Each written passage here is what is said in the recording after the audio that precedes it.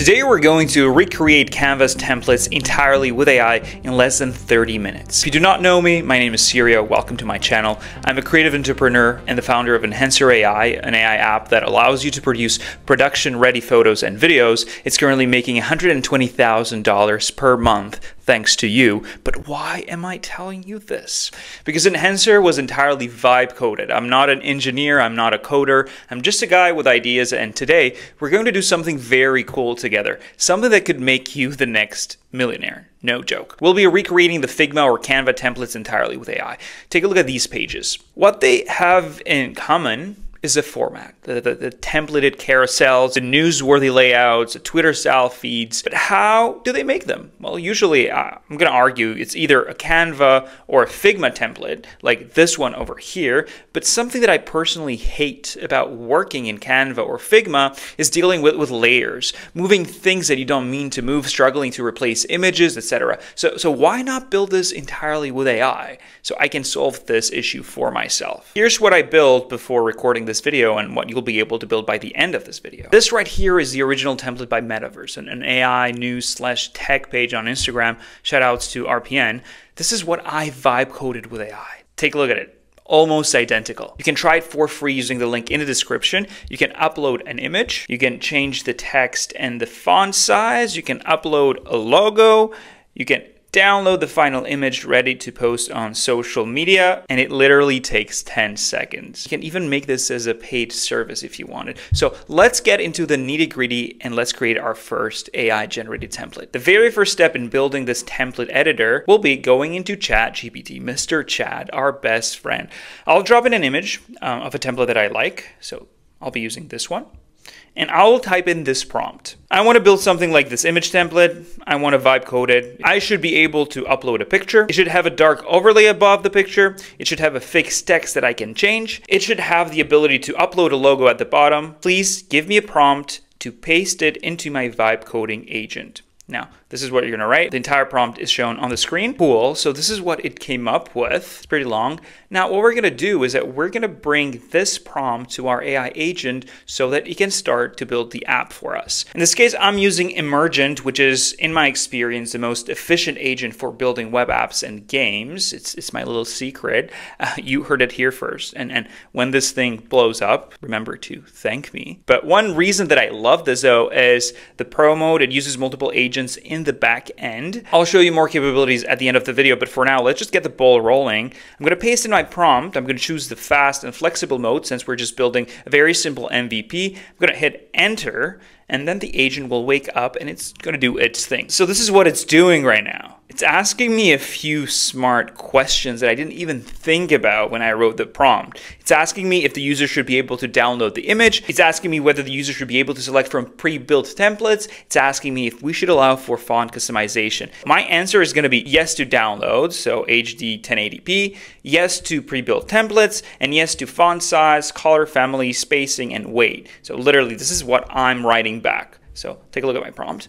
I'm going to hit enter and the agent's going to do its thing, but it's also going to go through troubleshooting.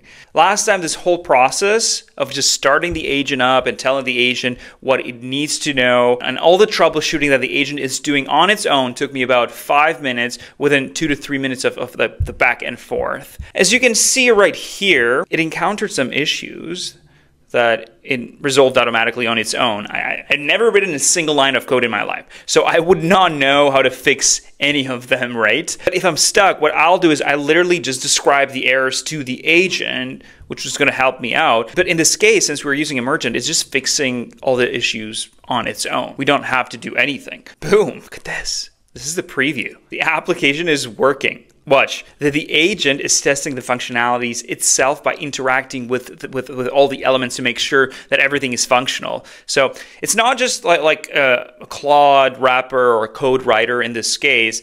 It's just basically acting as an engineer, as a proper agent. Here's what we got.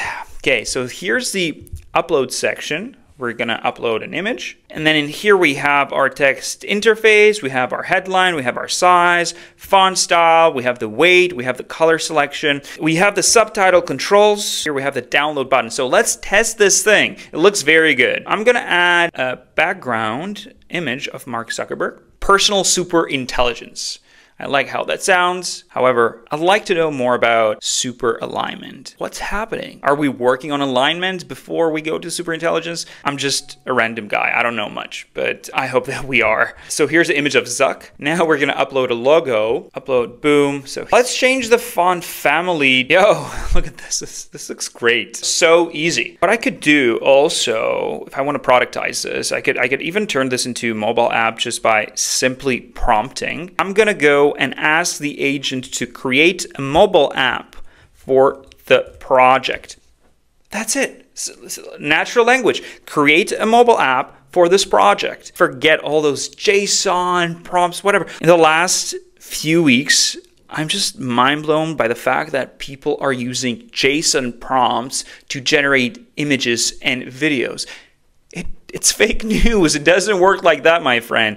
But this is a story for another day. So now it's asking us to choose the app type, the platform, the UI style. So for me, what I'm going to do is that I'm going to say that I want it to code in a native iOS language with a simplified interface. Giving me all the code, it's giving me all the instructions on how to install this into Xcode and like start editing the code. Super simple. When I hear the crazy part, I built this app for myself to scale my content create, like literally. But the crazy part here is that you can hook this up to APIs, you can scrape news online, and you can auto-generate hundreds and hundreds of variations without even having to manually design anything ever again, or having to go and start typing the app. What you could do is that you can pull the data into an Airtable or a Google Sheets, and then you can link your Airtable or your Google Sheet into the input fields, and boom, you have automated your news content creation. So this is ready for deployment. What you can do is you can go over here, you can click deploy, done. Emergent is a complete product building ecosystem, and you can even build games and mobile apps. And here are some cool examples. You can build Google VO ads generators. Take a look at this one.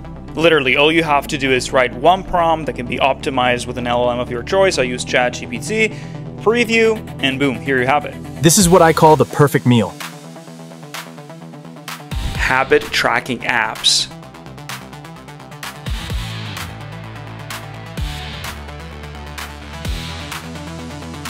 A virtual piano. Interactive games. Chrome extensions. Since we're talking about AI news, you can also build cool news apps. Like guys, this to me is absolutely nuts. We have all our tools at our disposal, and all we need to do is think. We can just start building solutions for ourselves. This is how Enhancer AI came about. I just wanted to fix AI skin texture for my images, then after I productize it. I've also built a bunch of other tools, like a lead magnet generator, an app that tracks my expenses, a bunch of landing pages. I have linked all the examples I talked about in this video and a sign up link in the description. But here's one piece of advice from someone that has done this.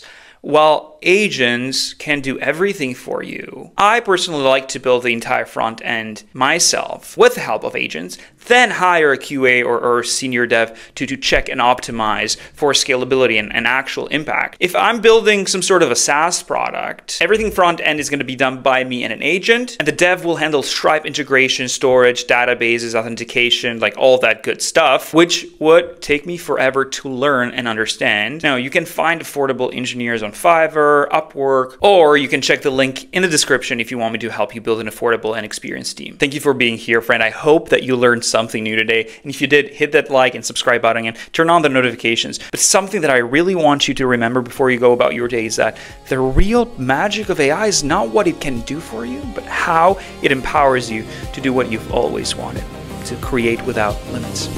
This is Sirio.